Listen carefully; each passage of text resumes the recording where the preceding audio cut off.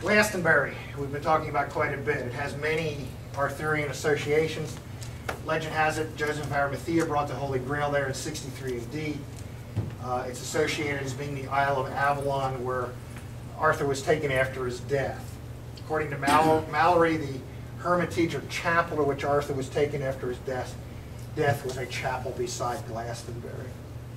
The graves of Arthur and Guinevere were said to have been discovered by the monks at Glastonbury in 1191 and reinterred in front of the high altar of the monastery church. So you've seen a couple of these pictures already, but you haven't seen them all.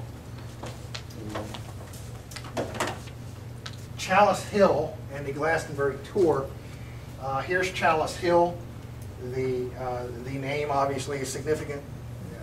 People feel that at the base of Chalice Hill may have been where the Grail was secreted.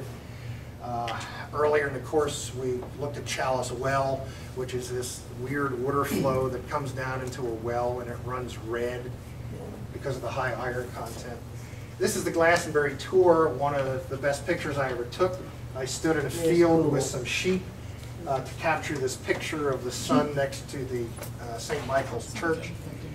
The Glastonbury tour has all these rings around it, and Jeffrey Ashe believes that the rings comprise a three-dimensional maze. So if you ever want to go to Glastonbury and try to follow the maze, you'll have to buy Jeffrey Ashe's book where he says, here's where you turn and that sort of thing. Did you try the maze?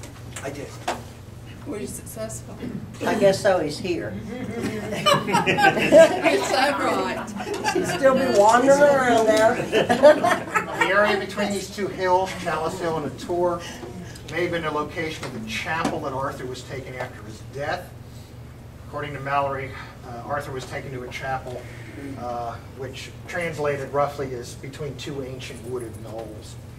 This area might also have been the site where Lancelot lived as a monk after the death of King Arthur. And I think I have a quote from Mallory. Here it is. Sir Lancelot awoke and went and took his horse and rode all that day and all night in a forest weeping. At last he was aware of a hermitage and a chapel which stood betwixt two cliffs. And then he heard a little bell ring to mass, and thither he rode in a lit and tied his horse to the gate and heard mass.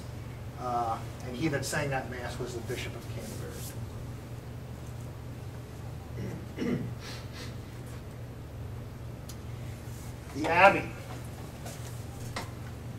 This is the old church at Glastonbury, called St. Mary's in its later incarnation, but called St. Joseph's earlier. This sign right here, which was not there the last time I went to Glastonbury, it may be back. This sign marks the spot where they dug up the cross and the grave. 1278, Arthur's bones were interred by King Edward in a tomb located near the high altar of Glastonbury Abbey. It's hard to tell here that this is actually, there's the high altar of the Abbey church. And then this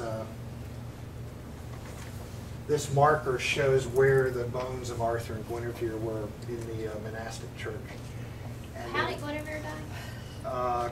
Well, pick your legend, but generally she died of old age in a convent. Here's a view of the monastic church, St. Joseph's Church. Here's the Queen Elizabeth cross. And again, That's another one of your great pictures. I happen to be in the right place at the right time. The mists of Avalon. That is pretty. That is neat.